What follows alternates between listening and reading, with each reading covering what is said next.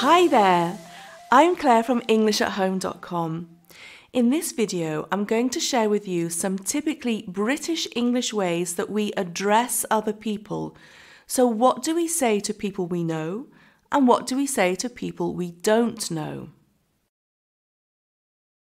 If you're addressing a group of people together, you can say ladies and gentlemen, but this is quite formal and you would hear it at special events.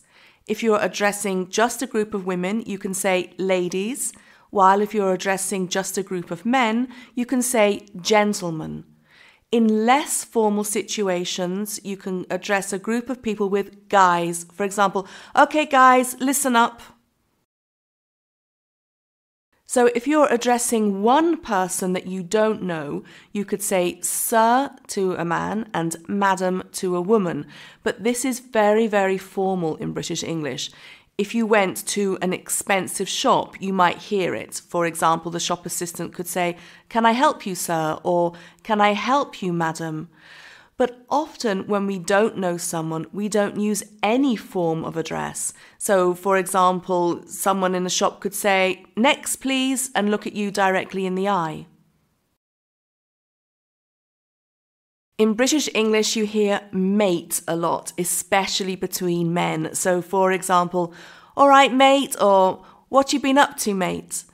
In London, you might also hear bruv, which is the equivalent of bro, and it means brother or friend. You don't hear dude so much because dude is much more American English, such as, "Hey dude, what's up?" Women have lots of forms of address for other women. Sometimes men use these forms of address, but if the man doesn't know the woman very well, it can sound a bit iffy. So here are some common forms of address. Ducks, that's more common in the north of England. Flower, that's more common in the southwest of England. Or darling, babe, sweet, and love.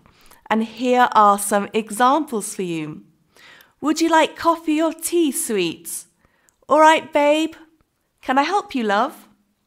Are you all right there, darling? We use first names with people that we know well, such as our colleagues, and we use last names for people that we don't know very well, even our neighbours or shopkeepers. And we also use surnames in more formal situations.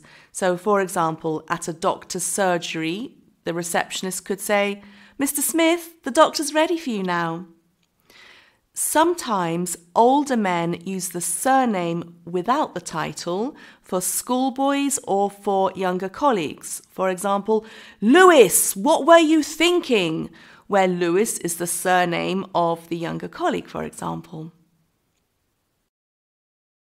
In other situations, we use the person's title and their surname. So, doctor and the surname, or father and the name of the priest, or a military title and the surname. Okay, thanks for watching. Don't forget, click subscribe for more English lessons. Bye!